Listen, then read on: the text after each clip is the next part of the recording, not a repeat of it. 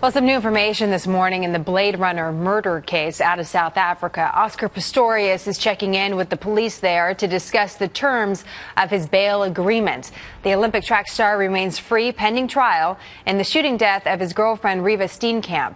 He claims he shot her by accident. Greg Palcott is following the story for us live in Pretoria, South Africa. Hey, Jenna, Greg? We are outside the home of the uncle of Oscar Pistorius. This is where Pistorius has been staying since he was released on bail on Friday. Over the weekend, the uncle is quoted as saying Oscar is going through a, quote, living hell. I'm going to step aside and allow my cameraman Pierre to zoom in and show you what his view of hell looks like. Through those ornate security gates, you can see the massive brick mansion, lush trees behind, and I can tell you a gorgeous view of Pretoria beyond that.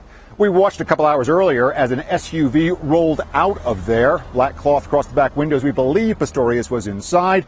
He went off and his lawyers to a meeting with officials here in the city, at which those bail terms we now have learned have changed. Instead of going to a police station twice a week until his trial in June, a corrections officer will come here once a week. Now, it could be argued that is to better check up on him. Still, it saves Oscar Pistorius a few trips. Meanwhile, folks here are still talking about another twist we learned about this weekend in the case. It turns out Pistorius' brother Carl faces the equivalent of involuntary manslaughter charge. According to the police, he was involved in an accident in 2008 in which a woman motorcyclist was killed.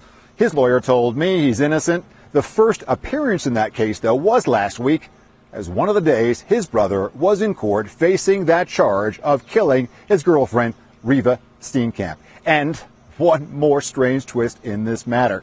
It turns out that the aunt of Oscar Pistorius, get ready for this, is a top murder profiler in South Africa. She used to work with the South African police. Now she's on her own. The speculation here is, Jenna, that she won't be officially involved in this case. Back to you. Some interesting dynamics there. Greg Palcott live in South Africa. Greg, thank you.